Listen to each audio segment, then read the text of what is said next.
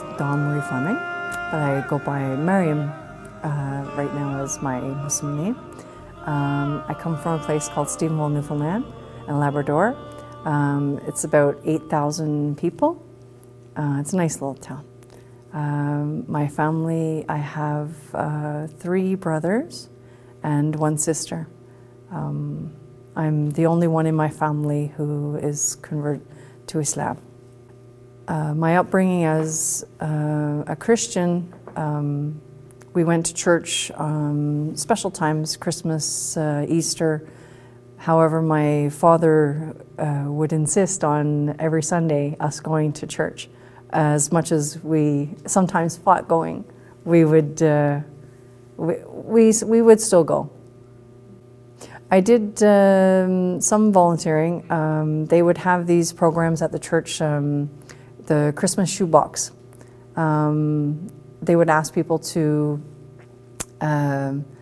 buy things for the children, and it had to be things that weren't too violent or like nothing like guns or knives or like this. So it was more like crayons, coloring books, you know, stuff of that nature, candy. And we would put these boxes together, and I was so happy to be able to put one of these together and to be able to present it to a child. But little did I know that they were shipping them up and sending them over to another country. They also have these, with the Salvation Army, they would have these Christmas trees that you would go and you would pick a name. Well, actually it wasn't a name, it was a boy or a girl off a tree, and it would have the age on it, and you go and you buy them a gift, and then after you bought it, you present it back to the tree. And so we would do these little kinds of things, and it was nice. It made, you know, you just to give someone that, just to be able to provide that sense of happiness for someone who couldn't really afford to buy that child a gift on Christmas morning. It was a nice feeling. How would we celebrate Easter? Well, we would basically, my parents at that time would take Easter eggs and chocolates and stuff, and they would put them all on present them in a nice little arrangement on a couch, and we would always be like told that, oh yeah, the Easter bunny's coming in the morning, you know, like, so it got us excited, especially even, I remember one time we had just come back from living in Ontario, and we were living back in Stephenville, Newfoundland, and I remember we were living with my aunt, and it was Easter time, and my aunt had all these nice Easter eggs and all these toys and everything from my cousin, because he was a little bit younger than me. And I remember, like, I looked at what he had and what I had, and I'm like, no. And I took from his Easter things and I put it to mine, and then I went back to bed. And then in the morning when I got up, I'm like, wait a second, how did that get back there? I wouldn't put that there. And my aunt said, oh, so you did that. So it was, and then I guess, well, at that point I didn't believe in the Easter Bunny after that, but that's the kind of things that were associated with holidays such as Easter. Yes, I always have believed in God. However, growing up in such a place as Newfoundland, that was kind of instilled in us that the belief of God was there. In terms of, did I believe in the essence of Jesus being the Son of God? No, I never believed in that. And I remember in high school, I would always get in trouble and fights with my religion teacher about this matter. My relationship with the Bible, growing up, I remember I enjoyed the stories of that was being told to us about Nabi Noah, well, or Prophet Noah, the story of Jesus. You know how Mary would come with Joseph on a donkey, and they would go to a manger, and she would give birth to Jesus. But I remember also coming across a letter, a report card my mother had when I was in grade 2 or 3, and it said on to it that Dawn Marie was always very joyful, very attentive, listening to the religious program, the stories. So it was, I did like those kinds of things. If the daily prayers were important to me, I would say that they were more important now, but at that time, the prayers, I would always say my prayers before I go to sleep. When there was if I needed something, I would always say the St. Jude novena, or it was the prayer of St. Anne. We would say these prayers. Those prayers were kind of indoctrinated into us, kind of thing, from my dad. What did I think of Islam before converting? I really didn't know too much about Islam. I didn't even realize that we even had Muslims living in Newfoundland until after I converted to Islam. I didn't meet any Muslims right away that sparked my interest in Islam. A funny thing that happened was that I was a nanny in Montreal. That's what brought me to Montreal. I had a friend from Nova Scotia who was also a nanny. We were sitting in the metro, and I remember just looking at her, and I'm like, "Yo, Jay," I'm like, "There's a lot of Muslims here." Not Muslims, sorry. There's a lot of nuns here in Montreal, and she's like, "Dawn, they're not nuns, they're Muslims." And I'm like, "What's a Muslim?" She's like, "Oh, you know, they're the ones," she said, "that's always covered up." She said, "When it rains," she said, "they're all running out of the weather, you know." And I started to laugh, and I'm like, okay, like, so that kind of like, I didn't know. I said, like they're dressed like nuns. And it's so funny because I even got referred to as the flying nun at home, because I'm the only one with, I guess, that wears a baya. But yeah, that was it. That kind of sparked it right there. From that, I was very curious about why they looked so much like nuns. But it wasn't really after that I had my daughter that I really wanted to know more about Islam. Because before, I didn't want to know anything about Islam. It was kind of the thing that my husband at that time was trying to get me to talk to these people about Islam, and I'm like, you know, okay, you have your religion, I have mine, you know, lakum dinukum waliya din kind of thing. And it was just, sorry, it was just really funny how even that whole incident came about. He had me talking to these Muslims from Syria, and after, I'm like, oh, you know, no, I'm not going to be Muslim. When I did decide, it was because of my daughter. I was sitting down, and I was thinking, like, I have this baby now, and I have to be a role model for her. I have to do something, at least I have to do something good to show her that I can be a good person.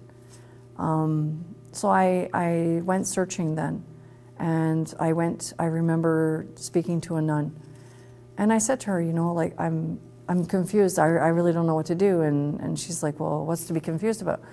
I said, you know, like, I don't know if I should raise my daughter as Christian or as Muslim. And so she said, so she's like, so do you go to church? I'm like, well, I go when I have to. And she's like, well, what about your husband? I said, yeah, he prays and he goes to mosque, and, you know, he attends functions as a Muslim. And she's like, well, he's better than you. So she said, maybe you need to consider raising your daughter as a Muslim. And I'm like, I said, I found this strange coming from a nun. So I thought, okay, you know, so a couple of days later, I had an appointment with the doctor, and it just happened that he's a Muslim doctor. And when I said to him, I said, Assalamu alaikum, he's like, alaikum salam. He said to me, I said, yo, Dr. Ghani, I said, you're Muslim, right? And he's like, yeah. He's like, aren't you Muslim? I'm like, no. He said, yeah, I'm Muslim. I said, well, I'm just curious because, you know, I went to the library and I went looking for some books on Islam. He said, you're not going to find no books on Islam in Newfoundland. He's like, come. He said to my office, I have lots of books. He said, if you want to look. So he gave him a Quran, and I grabbed some other little books. But the Quran was the one that I took hold of. And when I opened it up to Surat Maryam. And I started to read the story about Isa, Nabi Isa, and the story of Jesus, and I remember feeling how, like, this is totally different, the way that as a Christian we believed how Nabi Isa is. And I'm thinking, like, this is more respectful of Maryam, the mother of Isa, the mother of Jesus. And as I kept reading it, I said, you know what? I'm going to take the name of Maryam as my name, because my middle name is Murray, which is, it's like Maryam. So I thought, okay, well, this is a good name. First, I thought, okay, Fajr. No, I'm like, Fajr is like the prayer, which is still good. But I said no. I said Maryam is she's one of the 4 women of paradise. So I thought that this would be a good name. So how I would compare Lady Maryam in the Holy Bible to Islam, I didn't find it that the story of Maryam in the Bible was, it was just totally different how they depict Maryam in the Bible. When they say that she rode in on a donkey with Joseph, and they went and laid in a manger full of animals, and she gave birth in a manger. Okay, how they depicted Maryam riding in on a donkey with Joseph, and her giving birth into a stable surrounded by animals. I just didn't find that to be of what a prophet would be born into. But how they did it in Islam, saying how Maryam was, she was told to go and sit, and she was leaning up against a tree and told to, like, she wanted to eat, and how she was told after, so she ate the dates, and how she was told after to be able to, don't ask me, speak to him. I just find that so different compared to how I was taught. I didn't know that that Jesus spoke from the cradle. I thought that Jesus spoke, well, like any other normal child, and they depict him as being a normal child in the Bible, which he's not. He's considered to be revered as something more high in Islam, and I didn't think about that. And even the mother of Jesus, Maryam, how she's considered to be one of the 4 women of paradise. That in itself is like, it's such a, it's an honor to be able to be held in that position. It's a real honor. And even if you compare her now, you know, how they say, oh, like, why Muslim women dress like this or they dress like that. Well, look at Maryam. Excuse me. Look at Maryam, the way that she is dressed. How can you say that women are being disrespected and oppressed in Islam when you yourself look at Maryam and she's dressed in full garb? What did my family think of my reversion? They were not very receptive of it in the beginning. And still till now, they still have some difficulties accepting me being Muslim. I think it's more because of who I used to be. I still think I'm the fun, caregiving person, and I'll help at any cost, at anything. And I'm always there. I would like to think as myself as being generous. I'm not as generous as Ahl Bayt, but alhamdulillah, I'm becoming more generous, more patient, alhamdulillah. My family did see a difference in me when I converted to Islam. My sister always notes to me, she said, no, you were like flying by the seat of your pants before, but now I see a difference in you. You are more calm, and you look like you're headed to a better place, and you are in a better place than what you were before you became Muslim. And I thought that was nice, you know, like that she noted, she's seen that in me. And even my own family, like they always make this this reference to oh, foreigners, look at those foreigners. I'm like, hey, what are you talking about? Like I'm just like that. Yeah, well, that's not that's not really your religion. I'm like, what do you mean? That's not my religion. This is my religion. This is who I am now. Alhamdulillah, I'm very happy to be who I am, and being a Muslim is something to be honored, I believe. My first year as a Muslim, well, alhamdulillah, it was bittersweet, I should say. I was very happy to be able to be introduced to Islam. The first time that I actually went to a mosque was during the month of Muharram. And the friend of mine, she loaned me a hijab. And I was very honored at that time to put it. I was so excited. And when I went to the mosque, I looked around and I'm like, I'm the only one here wearing a white hijab and everybody else is wearing black. But I wasn't really told the story of Imam Hussein at that time. And I remember sitting in the mosque and everybody, all of a sudden, I don't know what the sheikh is saying, but he's talking and everybody is hitting themselves and screaming and crying. And I'm like, oh my God, what did he say? Like, what happened? Did somebody die? Like, I was just, I really wasn't informed well on the story of Muharram and Ashura. But I felt very welcomed into the masjid of Ahlul Bayt, alhamdulillah. I believe, yeah, they are now. The message is starting to get out, that the message of Imam Hussein. I believe that we are doing a better job than what we were before. I think the fact that they're putting signs in UK, who is Hussein? The fact that we are having now Ansar Day here in Montreal and in Toronto, the message is getting out. You know, the fact that a group of brothers and sisters went to the hospital here in Saint Justine and the Montreal General, and they were handing out flowers and giving them on behalf of the Ansars of Imam Hussein. And people were so curious as to wonder who is this? Who is this man, this revered man that you keep talking about, Imam Hussein? And people were there explaining it, and they were telling me, I was like feeling so uplifted by, I said, I wish I could have went. And they're like, why you didn't come? I said, because I don't speak French that well to be able to converse with them. But I said, the fact that they felt so honored to get this rose, that they're not just nurses and janitors, you know, they are like the Ansar themselves. They're out there helping in the community, helping those that need that type of help. And to be honored and say thank you for the good work you do, I think that in itself, that's a big dawah from Islam right there, from us. What made me follow the path of Ahlul Bayt?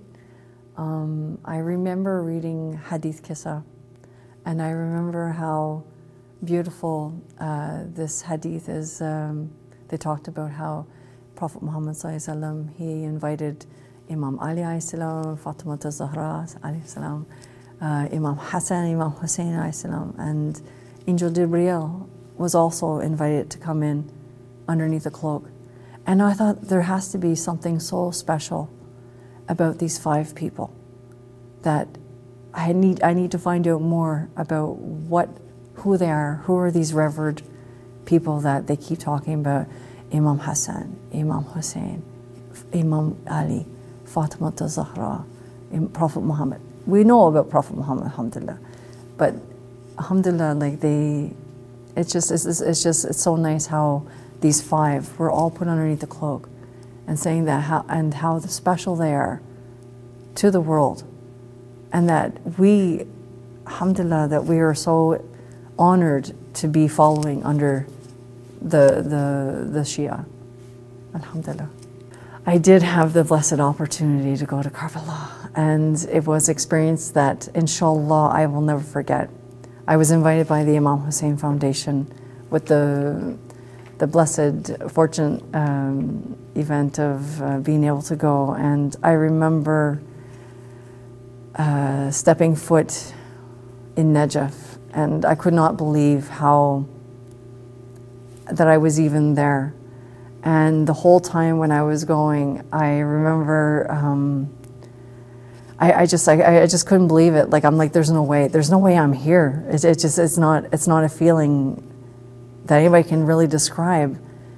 But then when you're there and like you're sitting, you're not even sitting, you're approaching the doors of Imam Hussein's masjid, and you're like, you keep hearing all these stories about people telling you, oh yeah, you have to go, and I'm like, it seems so surreal. It was just such a surreal experience. But it wasn't until I stood in the same place where Lady Zainab, where she stood, and they were saying that this is the place where she stood, and yelled out and said, are there any helpers to help my brother? And there was nobody left. I dropped on my knees and I started to cry. It was such a nice feeling. And I remember how warm the people of Karbala were and how inviting they were. And they're always asking you, come, have yalla, ta'ay. You know, they were saying, come, chai, chai. And it was such a nice feeling. And I swear, the day that I got on that plane to leave, I was crying the whole way in the cab, going back. I'm like, I don't want to leave. I really don't. I feel like, you know how they say you left your heart in San Francisco? I left my heart in Karbala the day I got on that plane to come back to Montreal. It was such a feeling that I could not even explain. I really couldn't explain. If I didn't have family here, I would have left everything and just stayed in Karbala. I don't know how I would have lived, but inshallah, I would have managed, I think. But just the warmth of the people and how open and beautiful the city is, it was just an indescribable feeling, really indescribable. Yes, I have experienced racism since I became Muslim. I converted to Islam in, I would say, 2000. My journey started in 1999. I took a year to learn about Islam. And shortly after, in June of 2001, I put hijab. And of course, we all know what happened back then. 9/11 had happened. It was a very emotional time for a lot of people. It was the first time that I had ever in my life experienced any kind of racism. Even being from Newfoundland, it was not something I was accustomed to. I remember being on the bus and going home that day, and I remember how I was hearing the word terrorist being thrown, and I'm thinking, like, terrorist, like, where's the terrorist, you know, like. And I didn't realize they were talking to me, they were talking about me, I'm the terrorist. But I kind of let that one, I kind of tried to let that go. But it wasn't really what affected me until I was getting a movie one night, and there was 2 little kids. And I remember how the little kids were like, hi, terrorist, terrorist. They were like this, and I'm like, they're just little kids. I wanted to like just, okay, yellow, go away, you know, kind of thing. But, you know, they're just kids. They're innocent. And then it wasn't until after, like, the little boy, he came and he's like, Mama, Mama, terrorist, terrorist. And the mother came, and I looked at her. I'm like, you know, what are you teaching your kids? Like, this is not what you're supposed to teach your kids to hate. But if you can teach your kids to hate, you can teach your kids to love. That's the way I see it. But at the same time, having this happen to me, on the other side of it, I was in IGA, into the grocery store. And as I was coming out, this man passed by me, and he looked at me, he smiled. I said, hi, how you doing? And I walked out the door, and as I was walking out, he's like, Madame, Madame. And I turned around, I said, yes. He said, can I tell you something? I said, yeah. He's like, you know, it's the first time a Muslim woman has ever smiled at me. And I thought, what? I said to him, like, are you serious? He's like, yeah. He said, usually when I see Muslim women, they have this very drawn, sad look on their face. And I'm like, oh, no, no, no, no, no, no. I said, like, you don't know me, obviously. He said, but you weren't born Muslim, right? I said, alhamdulillah. I said, I convert to Islam. But I said, you know what? I said, you're not meeting the right ones. I said, because not all women are like this. All, you know, we're very nice and gentle people, and we like to, you know, smile at people. And sometimes, you know, maybe some people have things going on in their life, but still, you know, the best thing to do is smile. It's a form of charity. This is, even Islam says this. So at that time, he said to me, you know what? I want to tell you, he said, you know what? Just because you did, he said, you really changed my perspective about this, about women in Islam. He said, I thought they were oppressed, and I thought, you know, like they were very, you know, just being very sad all the time. I said, no, no, no. I said, what? We're not aliens, you know, like we're like anybody else. You know, we're happy. We like to smile at people. He's like, wow. He's like, this really changed my outlook on Muslims. The best advice that I can give to anybody considering Islam or even converting to Islam is the fact that, you know what, I myself was closed-minded. I thought in one way, I didn't think that my way was the best way. I thought something different.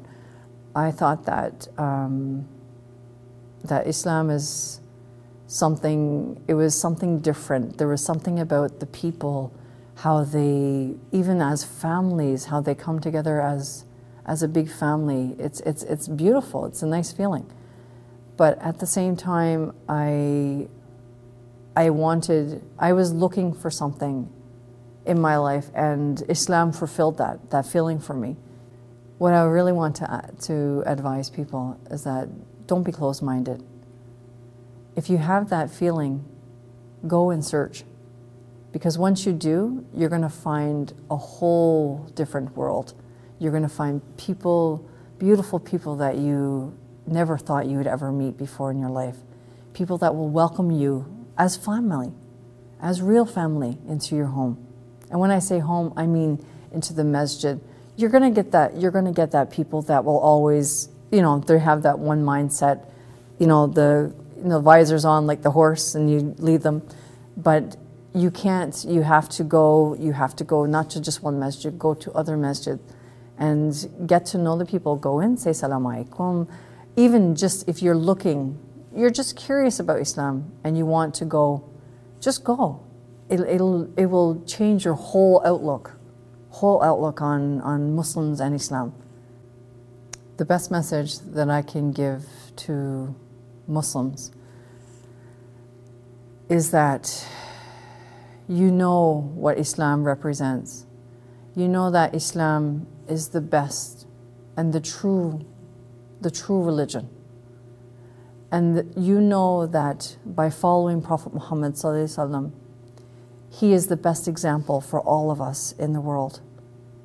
You can't let people tell you, oh, this is that. And what I mean by that, it's don't let people tell you that, oh, if you do this, if you do something haram, it's going to bring you halal. It's not going to bring you anything but pain and lies. And all I can say to them is that trust Prophet Muhammad sallallahu alaihi wasallam. He is the best example for all of us. And we have to follow that. We have to follow his true path, what he wanted for us. And what he wants is the best for all Muslims. Not to be treated in a bad way, not to treat others in a bad way. They say in Islam there's no compulsion in religion. So how can we as Muslims go out there and commit heinous acts of violence and crimes against Muslims, against non-Muslims? This goes totally against Islam. Our own governments are not acting properly in terms of lots of things, even Muslim governments. But don't let that ruin the whole essence of what Islam is. Islam is pure.